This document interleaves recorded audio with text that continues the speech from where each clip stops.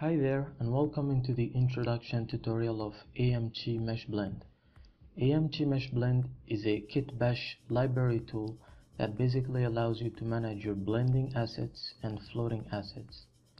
Before going into what each category does, we're simply going to make an overview of the different components of our user interface. The first component is the default angle drop-down menu. This one contains a bunch of different angles that you can choose to apply on your assets when they are imported. And you also have a custom angle parameter that you can adjust with a slider by scrolling the mouse wheel or simply adding values manually. The other option is simply a thumbnail sizing drop-down menu, that has a bunch of options, but not really that useful to us actually. I'm gonna reload the UI. The refresh that you're seeing here pretty much does that, reload. So if you set a different angle and you click on refresh, it's pretty much gonna set everything to default settings. The next option is the add asset to blending library, and right now we're into the blending assets category. If we go into the floating assets, it's gonna change to add asset to floating library. And I'm not really gonna go through how everything works in here. To do that, you can simply click on how blending works. You have these options over here, and how floating works too. This one is actually floating, and let me refresh the UI. This one is actually blending.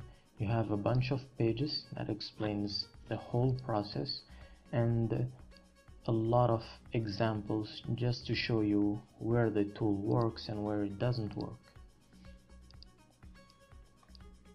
Now, to import an asset, the process is actually really simple. Simply select a few faces, click on one of the assets, and done. You can have multiple selections, one selection, or even irregular selections like so. These irregular selections sometimes create distortions, like in here, but they can be quickly fixed to solve the issue. But nonetheless, I really recommend always try to work with 2x2 grids if the asset is of that type, and if it's some kind of long asset that requires a bunch of poly strips like here, you can use this one too. There you go.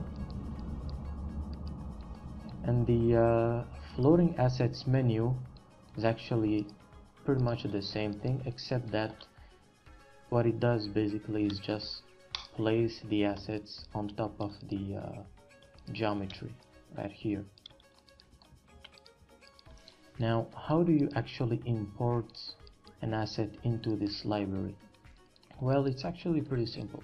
I have an asset here that can be used fairly well in the blending category, and the other one which is really made for the floating category.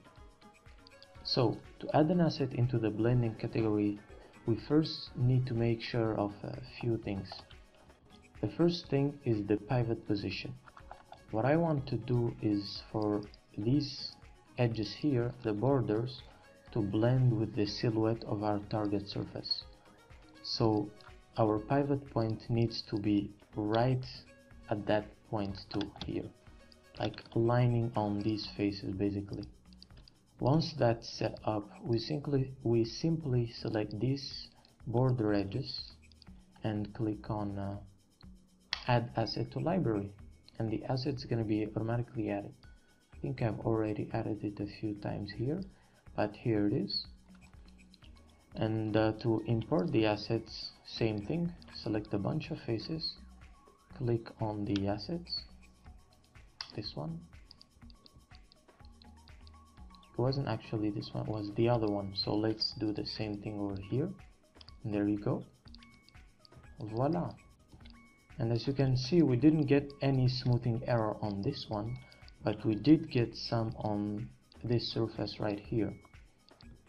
And the reason behind this is that the bridging solution that I've built to deal with these issues doesn't work in every case, so you still need to sometimes maybe fix something here and there, or simply avoid using them on too angular surfaces.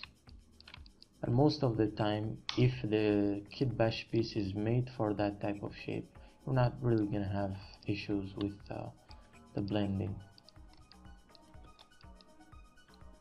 So how do you actually import a new asset into your floating library? Same process pretty much, but you don't have a border sometimes, and in this case you need to select like an edge loop that is small, not too small like this, but small enough when compared to the scale of the object.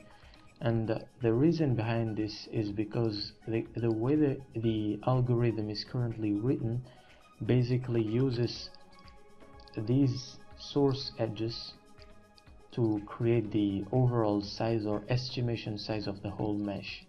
And the smaller the size, the more likely it is to catch the size of the faces you're targeting and the size of the actual mesh that you're targeting.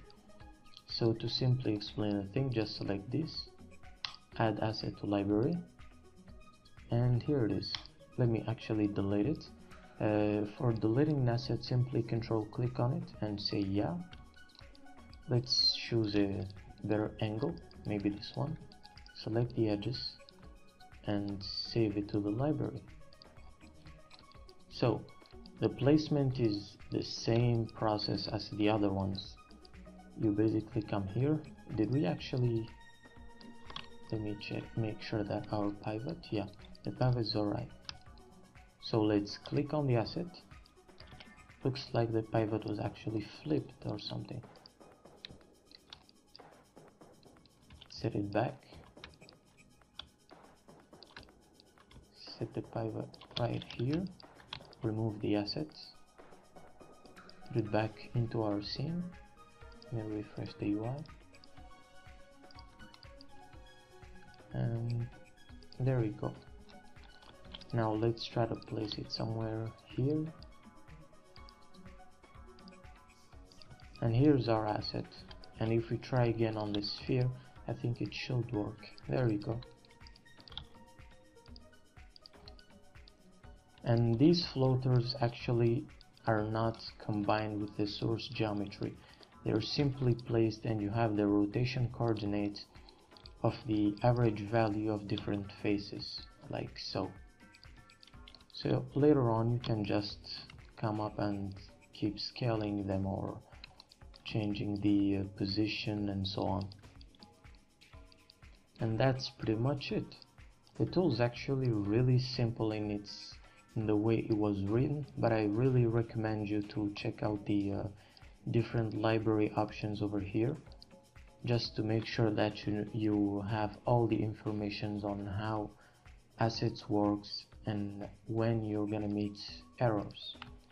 And by the way, I've got a lot of questions on non-uniform surfaces when using the tool, and I'm gonna show you an example really quickly of how it actually works. Let me just create a non-uniform surface here. Maybe change this value something like 20.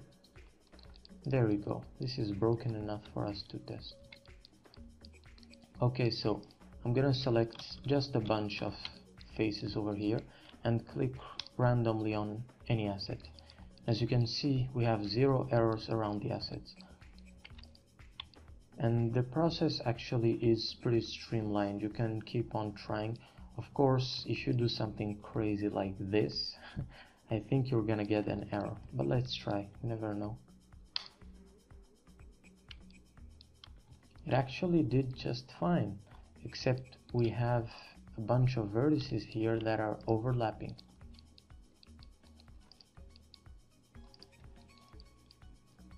And I guess that's gonna be pretty much it for this tutorial. If you have any requests, don't hesitate to go into the Polycount thread in the description, or email me on the email in the description. Thank you for watching.